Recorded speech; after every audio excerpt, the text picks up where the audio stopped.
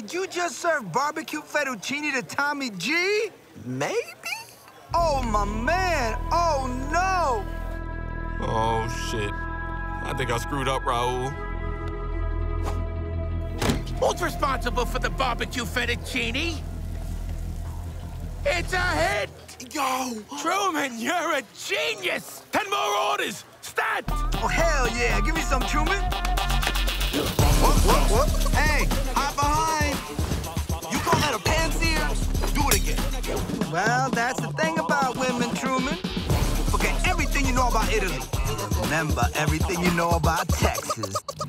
Here on Diners, Drive-Ins, and Dives, I heard a 12-year-old was serving up authentic barbecue fettuccine on Fairfax. This is Don Pardo's. Money.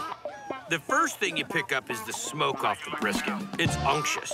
And the pasta, al dente. Hey! BFFs forever, Truman! BFFs forever, Raul! Ha-ha! Man, being an adult fucking rules.